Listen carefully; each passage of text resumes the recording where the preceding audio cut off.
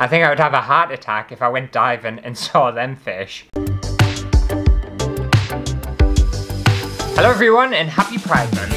Yes, it's that time of month where we celebrate everything that is LGBTQ+. I'm sure they keep adding letters as well, I can never keep up. So in honour of Pride Month, I thought I would make a patchwork quilt with every single country that has legalised same-sex marriage. And this video was actually inspired by this comment here by Paranoia Princess. So thank you very much, Paranoia Princess. Also, I love the name. Now, I was going to make this blanket with every country who has just legalised being gay, but I think just being allowed to be yourself in a country just isn't quite far enough, and B, it would mean I would have countries like Russia on my blanket, and they treat their gay people like absolute crap, so they don't deserve to be on my blanket. They really don't. But this isn't about negativity, this is about joy and celebrating the countries that have made the steps into trying their best to make every member of their population as equal as possible. And I think it's quite a nice idea. There'll be some people who disagree with us. Bring it on. Couldn't give a shit. Okay, so to start with this pride blanket, I cut pieces of different coloured fabrics into squares in various different colours, and I also had to remember to keep the colours quite light and pastel-y because obviously I'm going to be drawing onto them. I also left a border around them so I knew where I was going to be drawing inside of, and also to leave outside space for a seam so I could stitch this all together. And yes, I'm pulling out all of the stops today. If you're familiar with my channel, you'll know that I'm awful at textiles and I'm not a particularly great drawer, so I'm using two of these skills that I'm terrible at and making this blanket because that's how much I care. It might not look great in the end, but I don't care. It's the thought that counts. I also bought this collection of little embroidered flags that I'm going to stick on each corner of these squares of fabric to represent every single country that has legalized same-sex marriage. Obviously I could have drawn them or I could have made the little patches myself, but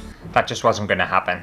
It's too much. But I attached all them flags off camera because it took absolutely ages. And now it's just time to create the individual drawings for each country. So for the Netherlands, I decided to go for a traditional windmill because they are quite well known for their windmills. And also tulips. I think that's their national flower, and they're obviously very famous for tulips and growing them. They have just huge fields dedicated to tulips. And I don't think I've done too bad. I think my tulips could do with a little bit of work, but other than that, I think it says Netherlands. Next up we have Belgium, and there are absolutely loads of things I could have done for Belgium, to be fair, but I chose waffles. Surely that's common knowledge to everyone. Just waffles screams at us, as does chocolate, but I thought waffles would be easier to draw. And then I thought quite an unusual one was billiard balls, and apparently according to the internet, 80% of all billiard balls used around the world are manufactured in Belgium. So I attempted to draw some billiard balls, and quite frankly, they just don't look like billiard balls at all, do they? The number 11 looks like an egg. But again, this is all about the thought. It's the thought that counts. The next country is Spain, and for this I decided to draw a little festival that they have where they throw tomatoes at each other and have a tomato fight, and it's called La Tomatina. I hope I've pronounced that right. And it happens every Wednesday on the 25th of August. And how unusual is that? People fighting with tomatoes. I don't know what the story is behind it. You're more than welcome to Google it. And then I obviously couldn't resist drawing a big jug of sangria because Spain's well known for their sangria. And I've been to Spain a couple of times and I have tried their sangria and it is delicious. It's very, very nice. I would highly recommend it if you ever go to Spain. And I think I've done a nice little job. I think it looks quite cute. I think my people drawing skills are just phenomenal. Next up we have Canada, and it's obviously well known for their ice hockey, so I had to draw a couple of people having a little match of ice hockey. Another thing Canada are very famous for is their maple syrup, and I think the majority of the world's maple syrup comes from Canada. I'm pretty sure it comes from Quebec. So I drew a nice jug of maple syrup, and I also finished the drawing off with snow because it is an incredibly snowy place. The next addition to my blanket is South Africa, and I could have done loads of different exotic animals for South Africa, but I settled for an elephant, mainly because I thought it was the one that I could draw the best. And I think I've done an alright job. I think it looks like an elephant. I would have loved to have drawn a rhino or a cheetah or something like that, but it was just never going to happen. It's way past my skill set. Next up we have Norway, and apparently in Norway you can actually see polar bears. I'm not sure whether this is accurate or not, but this is what the internet told me. So I drew a polar bear, or I attempted to draw a polar bear. And the internet also told me that Norway is very famous for their trains and that they have a really good train infrastructure there. So I decided to attempt to draw some trains. But quite frankly, my trains look worse than my polar bears. And yeah, I can only apologise, Norway. I think I did you dirty on this one. I just didn't do a very good job, did I? But I tried. I really did. And now we have Sweden. And for Sweden, I decided to go for ABBA because I think whenever you hear Sweden, you just think of ABBA and pop music in general. So I crudely attempted to draw the 4 members of ABBA onto the bottom of this bit of fabric. But they could literally be absolutely anyone. And of course, another thing when you think of Sweden is IKEA. One of the best stores ever. So I drew IKEA's logo on there too. And I think I've done an alright job. It's probably one of the most stereotypical ones I've done so far. So I can only apologise, Sweden. I'm sure you're famous for many more things than just ABBA and IKEA. In fact, I know you are, but that's what I settled on. Portugal's the next country to make it onto my pride blanket. And for this one, I decided to draw a lovely beach scene because apparently Portugal has some of the nicest beaches in the world. And I also decided to do a little mini golf course on the top of this drawing because apparently Portugal is one of Europe's most popular golfing destinations. Again, according to the internet. Next up, we have Iceland, and it was quite tricky doing the Scandinavian countries because I feel like they all have very shared interests and are famous for very similar things. So for Iceland, I decided to do Vikings, even though I know a lot of the other Scandinavian countries are well known for Vikings too, but I picked Iceland for this one. And I also attempted to draw the Northern Lights at the top of this piece of fabric, although it was incredibly difficult because I was using pens, but I think you get the impression that it's Northern Lights. So there you go, Iceland, Vikings and the Northern Lights. So for Argentina, I think I went a little bit further back in history for theirs and decided to go for a cowboy, specifically a gaucho. I think that's how you pronounce it. I can only apologise if I am pronouncing it wrong. And there were these colourful horsemen and cowhands who flourished from the mid-18th to mid-19th century and has remained a folk hero similar to the cowboy in Western Northern America. And I did try and get this as accurately as I possibly could. And I think I've done an okay job of drawing a gaucho, but I can only apologise if any of that information is incorrect. And I quite like my little cowboy. I think he looks great. I think he looks so cool. The next country that's going to be on my pride blanket is Denmark. And Denmark are very well known for their colourful houses and they're very kind of wonky, unusual, different shaped houses. And also I didn't realise, but Lego was invented in Denmark. So I decided to draw a couple of little Lego bricks at the top of this. And yes, they are Lego bricks. I can assure you, they are Lego bricks. Next up we have Brazil, and when I think of Brazil, I instantly think of carnival. So I attempted to draw a lady with the kind of feathered headdress and the feathered showgirl kind of outfit in a carnival setting. And I put a lot of effort into this one, but I don't think it paid off because I don't think my carnival lady, she almost looks like a hybrid between a person and a chicken. So I can only apologise, Brazil, but I did really try. Next we have France, and I think France was a really easy one to do because anyone who thinks of France instantly thinks of the Eiffel Tower, one of the most iconic buildings ever. So I drew the Eiffel Tower, which I have actually been on top of before. I visited Paris many years ago, and I can't remember whether I got the lift or the stairs. I think I must have got a lift. And then I also drew some grapes and a glass of wine because they're very well known for their vineyards and their wine. And we all appreciate that, France. Thank you so much for our wine. Next up we have Uruguay, and it's a country I'm not particularly familiar with, but apparently they had the first ever World Cup in 1930 on the 13th of July. So I attempted to draw a little World Cup scenario. And not only that, Uruguay is very well known for their sustainable energy, specifically wind and hydro. So I decided to draw some wind turbines as well. The next country is New Zealand, and for New Zealand I went for more of a political drawing because apparently in 1893 New Zealand was the first self-governing country in the world which let women have the vote. I also gave this lady a little speech bubble saying it's about time, because if you think about it, 1893 wasn't very long ago, and to think women couldn't vote, like, that's just absolutely crazy to me. But obviously it did happen, and thankfully women's rights have come a long way since then. And I couldn't resist putting a little kiwi there as well, because they're well known for the kiwi bird, but also their fruit. So there we have it, New Zealand. I think I've done an alright job with this one. I'm quite happy with it. Okay, next up we have England, and I decided to split up the UK between England, Wales, Scotland and Northern Ireland, as well as doing one for the UK as a whole, because each country legalized same-sex marriage at different times. And also the way things are going at the minute, I feel like the UK might not end up being the UK for much longer. Everyone just seems to want to leave. And I want my pride patchwork blanket to hold up for years to come. So for England, I just decided to do Stonehenge because I thought it was going to be a very easy one to draw. And I was correct, it's just a few rocks. And I think Stonehenge is in Wiltshire, and I've never actually seen Stonehenge before in my life. And it's something I'd actually quite like to visit. So yeah, I think I've done a pretty good job of that one. Don't think I could have possibly screwed it up. And Wales, at the same time as England, legalised same-sex marriage. And for Wales, I decided to just do some nice hills with some sheep, because I'm pretty sure they're well known for sheep and quite a hilly landscape. Although I've never actually been to Wales. I don't think I have anywhere. So hills and sheep, Wales. And Scotland legalised same-sex marriage the same year as Wales and England did, but they just did it a little bit later in the year for some reason. And for Scotland, I just decided to draw a lovely scene of the Loch Ness Monster, because I couldn't possibly get that wrong, because I don't know whether it exists or whether anyone's seen it or whether it's just a myth. And I made Nessie red because I just fancied it. Next up we have Luxembourg, and I'm not particularly familiar with this country either, but it's a European country well known for their forests and their money. It's a very rich European country, so I decided to draw a little forest scene with a few bags of money there. Well done, Luxembourg, for being so rich. If you fancy, you know, sending some my way, I won't complain.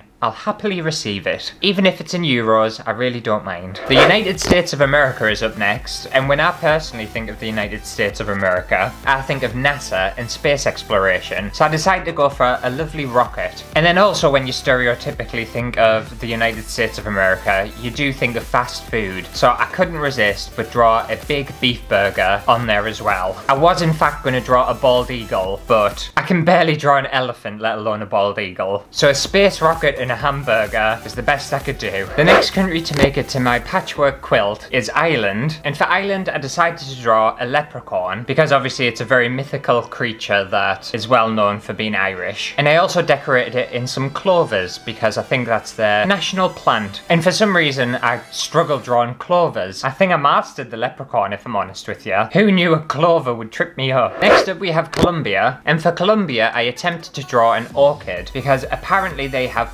4,270 different species of orchid, which is the most in the entire world. And I was quite shocked at that. I didn't realise until I did this research. And they're also very well known for their coffee production and exportation, so I thought I would do some coffee beans and a nice big cup of coffee. Finland's up next, and Finland is the birthplace of Santa Claus, so I decided to draw a nice snowy Christmas scene with Santa Claus. And anyone denying Santa Claus isn't real, then he is. He's from Finland. We all know that now. Next up we have the country of Malta, and apparently Malta, according to the internet, is very famous for their diving spots and is one of the most popular places in the world for diving. So I went for this lovely little diving scene, and I think my diver, my ship and my coral look fantastic. My fish look an absolute mess. I think I would have a heart attack if I went diving and saw them fish. Next up we have Germany, which is apparently really popular for their castles. Apparently they have a lot of castles scattered around their country, so I went for this nice castle little landscape. And then I also couldn't resist but draw some sausages and some beer because of Oktoberfest, where they drink lots of beer and eat lots of sausages. I think they call them bratwurst. And a fun little fact, I can actually count to 100 in German, and I know more German than any other language other than English. I can't have a conversation to someone in German, but I could probably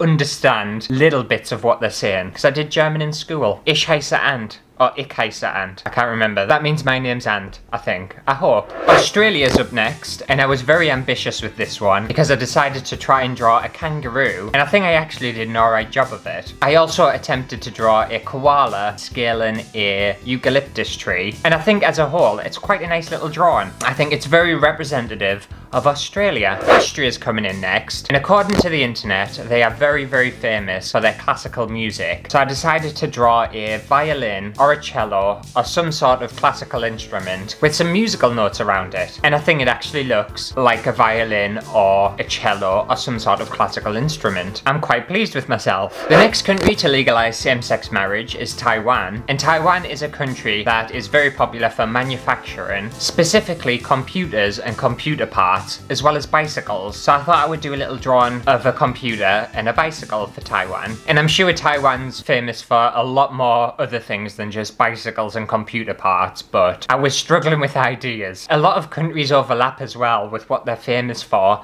and what they're popular for. And also, I don't know a lot about all of these countries. Ecuador's up next, and Ecuador is very famous for their Galapagos Islands, so I decided to do a little island picture. And also bananas. For over 60 years, Ecuador has been the world's leading exporter of bananas. I also drew a bunch of different flowers because Ecuador is the world's third largest exporter of cut flowers. So the Galapagos Islands, flowers and bananas. Next up we have Northern Ireland catching up with the rest of the United Kingdom. And for Northern Ireland I decided to obviously go for the Titanic because the Titanic was built in Northern Ireland, if you didn't know. And I also drew a little mini version of the Giant's Causeway, which is a very unique natural rock formation made from laid basalt. And it's actually something I would really like to see one day. I've never been to Northern Ireland, but I'm gonna come eventually. So now that Northern Ireland has finally caught up with the rest of the United Kingdom, I thought I would do a United Kingdom patch. And the only thing I could think of that would unite the United Kingdom and come up with something that everyone could recognise the UK for would be a good cup of tea and rainy weather. I think that's very symbolic of the United Kingdom as a whole. Crap weather and a good cup of tea. Next up we have Costa Rica, and apparently Costa Rica is very well known for their volcanoes, so I decided to draw a lovely volcanic landscape, and it was a very easy one to draw, I'm not gonna lie. And the next two countries to make it on my patchwork quilt I don't think have officially made same-sex marriage legal in their countries as of yet, but it was quite patchy. It was just a bit hard to research, but I think they're basically there or really close to getting there, so that's why I've included them as well. So we have Mexico. I decided to go for a nice big bottle of tequila, and I absolutely love tequila, so I was very happy to draw this. And I also went for a sombrero and some maracas. And I'm pretty sure that's quite symbolic of Mexico, but you're more than welcome to correct us if I'm wrong. And the last country we have is Switzerland. And obviously when you think of Switzerland, you think of the Swiss Alps, so I decided to go for a lovely mountain range. Also Swiss cheese and watches. Like so many different brands of watches are made in Switzerland, including like Rolex and stuff like that. They're the watchmakers of the world. And once I'd finished all of my drawings, which took me absolutely ages, I decided I would put even more effort in and I would hand stitch all of these pieces together to create my patchwork quilt. My sewing skills are definitely questionable, but they're attached, they're sewn, and I didn't hot glue it. And obviously I didn't record us sewing all of these patches together because I think it took me over a week to sew all of these. It took so long to make this blanket, but I'm gonna go get it and I'm gonna show you it now. I'm very proud of it. And here we have it, my patchwork quilt with every single country that has legalized same-sex marriage. And it is absolutely huge. And it might look a little bit rough around the edges and very handmade, but I'm very proud of it, and a lot of love went into this. And I have also left the sides very rough and ready because I wanted to leave space in case any other country decided in the future that they would like to legalize same-sex marriage, and then I'll happily add you to my quilt. If that isn't motivation enough, I don't know what is. And I was actually quite pleased when I was going through all of these countries and realizing that they'd made these steps and legalized same-sex marriage. And although I'm a gay person, I never want to get married. I never want a civil partnership. I don't even want a boyfriend. I'm quite happy being alone. But it doesn't mean the fact that there are plenty of other gay people out there who do want marriage. And it might be a sensitive subject for some people, but I just find it difficult not creating every person equally and not treating everyone equally. And this is just kind of the tip of the iceberg, really. There are still 71 countries in the world where it is illegal to be a homosexual, which is just astonishing, really. And there are around 8 countries in the world who still use the death penalty for just being a gay person. And it's just...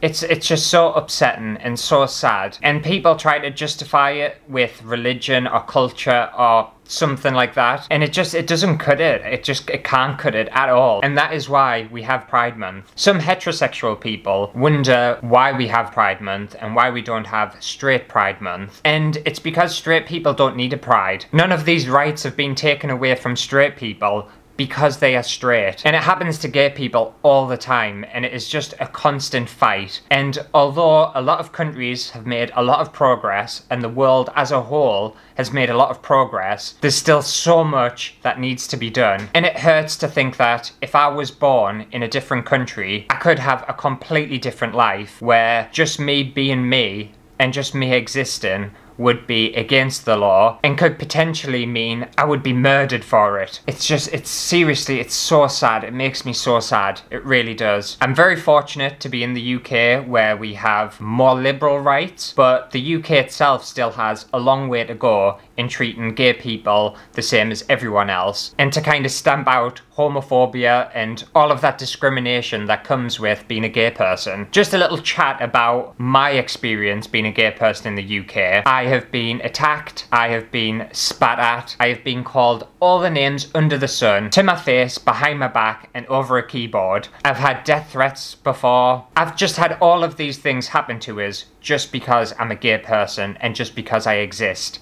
And that's why we have Gay Pride Month. It's to celebrate everything that the gay community has done, and also to create awareness of how much more we have to do. Not just for our own countries that we live in, but for the rest of the world. But I hope one day in the future this won't be a conversation. This'll just all be in history, and it won't be an active thing. People will have just accepted it and acknowledged it and realized that there's always going to be gay people in the world. There's always going to be transgender people in the world. There's always going to be non-binary people in the world. We're always going to exist. I just hope one day it all changes, you know? And we're getting there. This blanket and this video is all to do with that. It's all to do with change, and all to do with celebrating the changes many countries are making. And there are still many other countries out there who are still making these changes, and it's still going through laws. And hopefully one day the entire world will just accept same-sex marriage and every single right for a gay person. And that's all I have to really say. I don't want to be too preachy, but hopefully you have enjoyed today's video. I know it's been a little bit different, but